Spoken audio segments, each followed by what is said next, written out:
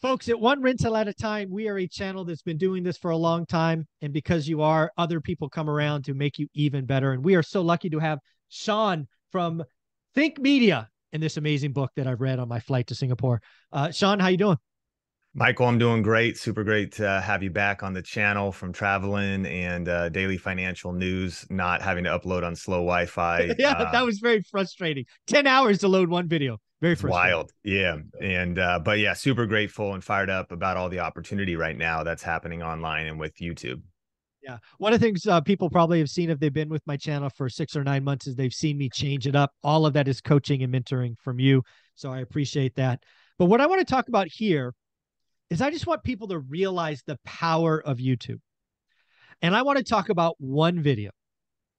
How one video talking about green juice made you $20,000. Yeah.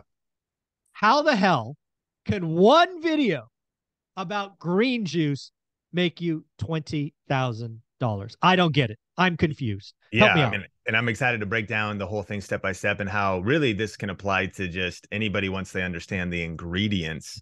But there is kind of got to kind of build it out. So I think Sure. the first thing is it sounds like a scam.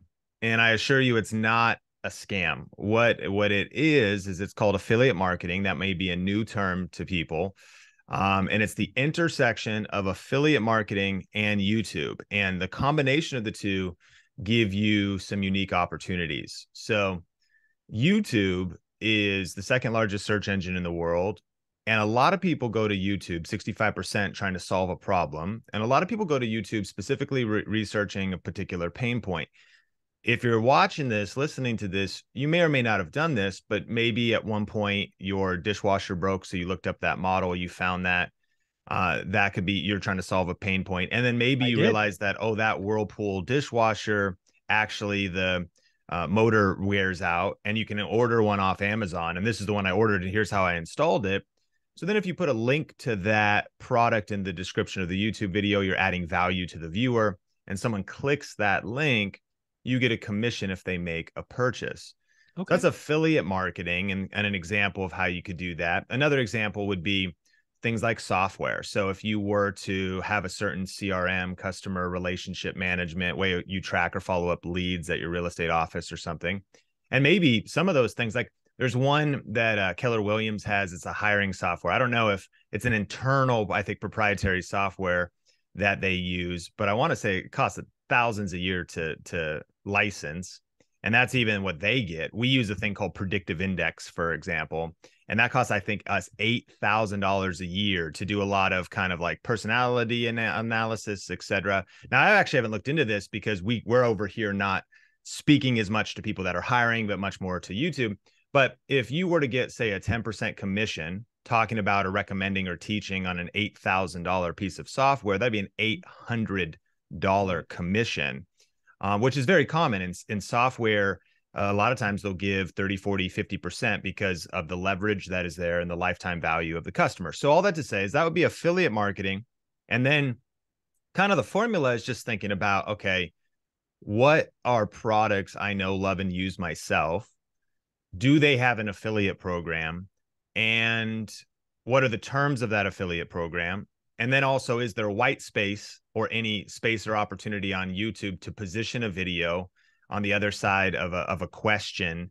And I know I'm getting to the green juice video, but one of the times I did this was I just think about my daily life. And one time I Mm, was gifted a Starbucks Verismo machine. mm. And I realized that if you actually go buy the pods for this machine, it's kind of like a Keurig, that they cost like just as much as a Starbucks coffee. And I was like, this is kind of cool, but like not really that cool. I'd rather go to Starbucks and have the experience. And then I was over at just a random friend's house and I was like, oh, we have the same machine. And they go, Huh. yeah. And then I was like, can I make a coffee? And I opened up their drawer and the pods they were using were just entirely different than the pods I were using. They were just coffee bean Uh, tea leaf. And I was like, huh. And I was like, where do you get these? They're like, oh, I order them on the website. And I was like, there's a lot more variety of coffee. So I'm actually just kind of living my life, but with a mentality of thinking about how YouTube works and how to monetize almost anything you do. And so mm. I went home and I was like, I'm going to order these for myself. And Right. then I looked up on Amazon does Amazon have these? Because I love Amazon's affiliate program. There's many others, but it's the everything store. And they sure enough did. I ordered them. I drank the coffee for a week or so. And then I was also doing some research, and I was discovering through keyword research that people were actually wondering, and this was a question people asked the internet and a question people asked YouTube. Do CBTL pods work in Starbucks Verismo?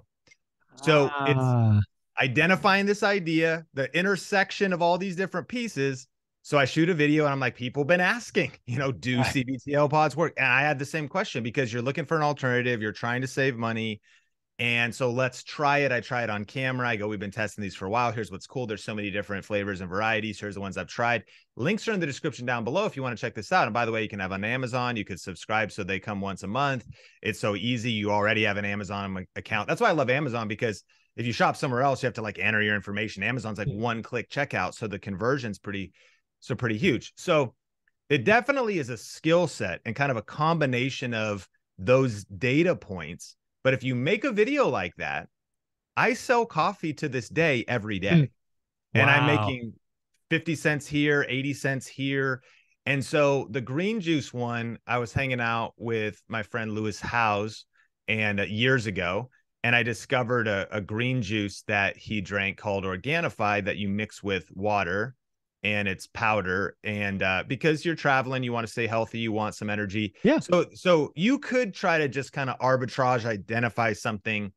That is one method. But I think the cool, ethical, fun way to do affiliate marketing is to literally share products love, and use, have tested, and that you'd recommend to friends and family. You'd recommend it to your mom. And you would tell her the pros and the cons, and don't buy this one, get this one instead. And so I was like, this green juice is great, makes me feel good. And then I discovered, and this would be the leverage point, that, okay, there's actually, though, affiliate programs that have different percentages. And so I found out that, on Amazon, you make only 1 to 10%. And most products you recommend, you're going to make, like on food, on those CBTL pods, I'm going to make 1%. That's why even on $20 worth of pods, I make 20 cents. At scale, that can compound. And over the years, it comes in as passive income. But what I discovered about this green juice was that the commission was 30%. It was also a little bit higher price because it's positioned as a biohacking kind of, all these good ingredients. So a bottle would be like 70, 80 bucks. And the second lever, so it was not only higher commissions, but it was continuity. So if somebody goes to their website, not Amazon, not just buys a bottle, but buys 4 bottles or subscribes to one a month, I actually earn, if that person sticks with it and is like, this is amazing, drinks it for the next 2 years, every single month I get paid on that. Oh. And so higher commissions, continuity, compounded by figuring out the positioning of the video. And so in this case, maybe somebody was looking for, they know the product name, like, is Organifi good? But what the question I positioned it behind was best greens juice powder. Right. Now that's pretty niche. Like that's a very, like, people listening to this are like, I would never search that. I don't care. And the question is, yeah, but is there 5,000 people a month that care? Yeah. Is there The answer is yes, clearly. Yeah. Is there, and over the years. So there's people that care about all these kind of niche things. Like, what's the best, very specific question? And you can look at things like Peloton versus NordicTrack or something, because people want an alternative to the maybe a little bit more premium price Peloton. If I get a NordicTrack bike, or an Amazon Peloton alternative. So it wouldn't, there's like the product name. There could be, what's the best Amazon version of this? There could be, should I use the GetResponse email marketing software, or should I use MailChimp or Aweber? You could do a versus video or 3 ways versus videos. And for many people that are in the kind of creator economy industry that I'm in, sometimes affiliate marketing is a cool way to earn a little bit of extra money. For people listening to this, as if they build their brand online, it's like, oh, cool, I got a couple extra $100 coming in per month. But, as you mentioned, that one video about best green juice powder has single-handedly brought in over $20,000 of profit. And that's over about a 5-year period. And that's the piece that was eye-opening to me. It wasn't the amount, right? Because sometimes you can get a big amount based on the price point and your personal reach. But what I loved about it is this video was 5 years ago, and you were a young man. Not that you're old now, but I mean, you could tell this was a while ago, and it's still just clicking, 5,000, views a month or whatever it is. That's the stickiness when you kind of just answer a question. Again, most of us will never ask that question, but there's a lot of people that will. That was the eye-opening thing to me. I was like, wow, that was cool. And if you could develop the skill to be able to identify topics that have that potential, and then develop the skill of just understanding. And when I say skill, like it reminds me of, I was shopping for a pressure washer because my wife loves to feed the birds. Unfortunately, they're all pigeons. So they're riddled with enough said. riddled with disease. Now, by the way, we ended up having to, because we developed such a brand in the pigeons' minds, even when we stopped feeding them, we became the house where like literally 10, 50, especially as a real estate, professional, you would understand too, you don't want pigeons. So then we ended up having to bite the bullet and get the spikes on our roof to try to actually change the branding of our house and our neighborhood. This is too painful. What's so funny is my patio, my little backyard patio thing was now the infestation pit of pigeon poop. And so I was like, I can't just come out here with a little bit of soap and a brush. I need a legit pressure washer. Yeah. So I actually went to YouTube and looked up. I was trying to say, okay, I'm looking at like Lowe's and Home Depot, but I'm like, let me look at some reviews about these or whatever. And I found a guy who filmed a video on his phone. He probably had, 4 to 8 bush lights before he started filming. And maybe that just was how shaky it felt. And but I was super grateful. The production value wasn't great. He wasn't like a pro creator, but he had a shop, had a couple different pressure. He's like, yeah, here's how this one works. And here's the different details. And that was what I was there for. Right. And so what's interesting is there's like niche things, products, just specific products that we have in our daily life. And people might think, oh, YouTube's crowded. There's so many things in the world, and there's so many things that are still uncovered. And in some cases, there's a lot of times where the information is so bad, the camera footage is so shaky, or you're like, you didn't even really tell me the pros and the cons or the price point. And so if you just make a halfway decent video that really just serves the viewer, like answers the questions when you're online shopping, trying to make a decision, you're like, I wish I could just watch this. We have people in our community, when you think about online shopping for clothing, that's awful because you can't try it on. So if you have a particular body type, you could build up a brand to be like, yeah, I'm a little bit thicker around the waist, and I'm 6'1", and so I love this brand because the sleeves are long enough. And then somebody might keep finding that video for 5 years if it's discoverable in search, because the way people are typing in questions. And people need to know that YouTube videos can rank on Google. YouTube is owned by Google.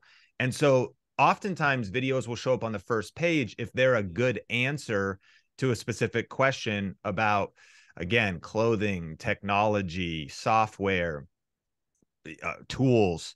And Home Depot, Lowe's, Nordstrom, Target, Walmart, they all have affiliate programs. And so, yeah, it's a very interesting thing. And what's also interesting is I've heard it said as just kind of a caveat that real estate agents are essentially high ticket affiliate marketers. Because if I recommend a book for $10 and I get 30 cents, if they sell a house for $1 million and they get 30 grand. And if you then tap into YouTube to do so. So if you can start making specific videos in a region, it only needs 550 views or 37 views. And if that, and this was the case for my friend Levi living in Dallas, he had deals and transactions that happened and he never met the person. They watched his videos, they talked on the phone, and DocuSign happened all through email, and they literally never met. Because of trust was built on YouTube. You got to kind of meet the person, see, oh, cool, this is great. They've been very helpful. Like you're helping people. You're answering questions. They're like, man, they just saved me so much time. They saved me so much research. And so it removes friction at that sale point. But what is cool is anyone can start making a little bit of extra money if they maybe find a topic or a category they're passionate about, or they also could start monetizing their hobby. Maybe you're a musician. You've got a bunch of stuff in your garage that's just sitting there. You just start turning that into some videos, put those out there, and now you got a couple extra $100 of passive income coming in. And might I add, if you really press the gas on that enough and check with your CPA, you potentially could turn your hobby into a business and a tax write-off. So now Absolutely. you're not buying headphones and premium audio equipment and just paying it with after-tax dollars. You're like, oh, I have a little niche YouTube review channel where I talk about these different products. And so obviously I have to buy all this stuff that's my Yeah, hobby. exactly. That ultimately I've now shifted from hobby into a business. Of course, consult with a CPA. That's a very legitimate line of thinking. Absolutely. Yeah. I think more and more people should really evaluate their hobby. Like if you've had a hobby for 5 years and you've have history and you've learned your lesson, and there's stories there. And then affiliate marketing takes it to the next level. And I just the green juice video was eye opening. And the reason it was eye opening to me, Sean, is I don't do affiliate marketing. I have a Amazon affiliate link, but only because I have a book. I have 2 books on Amazon. I'm like, well, might as well have that link. But I haven't done anything else. I've not chosen to go that route, which is interesting. And Michael, last question for you. Sure. Have you logged in though and seen if you've sold any random stuff other than your book just because Oh, someone's absolutely. Yeah. It's really, I guess the link like lasts for, I actually don't even have any idea how it works, but I think it lasts for a day or something. I don't know. and that's a big unlock to this whole equation, especially on a site like Amazon, because if you do recommend something like, yeah, got your own book, and then you get your royalties from that or your commission off the site. But also, as using that affiliate link, if someone clicks an Amazon affiliate link for 24 hours, Mm, anything they purchase, you get credit for. When my that's wife and wild. I were in a Interesting. struggling financial season and going through a lot of challenges back around 2010, I started to create content on YouTube, do these experiments, do affiliate marketing. And I'll never forget one morning I woke up and I had earned, we had sold through our link a $1,600 gold coin. Oh, wow. And I was like, okay, number one, I've never talked about gold coins. I don't know about collecting coins. I don't I know don't, yeah. anything. Number two, I had no idea Amazon had gold coins, but Jeff Bezos, it is the everything store. Like there's probably, it's, if you want it, it's probably on there. Yeah. Number three, I realized while I was sleeping, I earned $168. Wow. So because I had put out a video about something else, and in this case, it was teaching video and cameras and or green juice and these different experiments I was doing on another channel, like that, things like that can happen with Amazon links. And so the more clicks, that's why Right. as you go to scale, the more people clicking your link, the more content you have out there. Sometimes people won't do this, like many things, because it's not get rich quick. It's not an overnight thing. But if it's slow and steady wins. And so Sure. if you're like, oh, I'm making $2 a month. Oh, wow, I'm making 28. Oh, I'm making Yeah. a couple hundred. But then imagine you have just videos out there where people are asking whatever kind of questions, clicking your links, and it happens to be November and December around the holiday time. And so within 24 hours, they just click your link on a $10 book, but then they end up transacting a few $1,000s on Amazon. You get credit for all of that because Wow. Amazon for 24 hours says, well, you're the one who sent the lead over here. You're the one who sent the person over here. So, that might get the juices flowing for those Yeah. listening to this to be like, oh, wow, okay, I can see how that compounds and scales. And that's why affiliate marketing has become a major revenue source, a part of the bigger Think Media empire, our company that literally allows us to employ people and continue to double down and reinvest in our business, because it definitely started small with just me making videos in a bedroom, but now has Right. turned into very significant revenue. Well, you are helping people create small businesses. You call it the creator economy. I love it. I think more people should turn their hobbies into a business. Lots of tax write-offs, learn above the line, below the line. How can they follow you, be a part of your world, and really get all the great things that Think Media has? Yeah, I appreciate it, Michael. And if people want to connect, if you just type in Think Media here on YouTube, you're already here on YouTube. You can head right over there and start looking through our library and see what videos pique your interest. It might feel a little bit overwhelming, but just start small. How do you eat an elephant? One Yep. bite at a time. You just start kind of going down the rabbit hole of creating content, affiliate marketing, and we have thousands now of free training videos that will help you learn this skill set. And do yourself a favor, get this book, YouTube Secrets, must read. I've read it twice. And Sean's helping me all the time. Thanks, buddy. Thank you.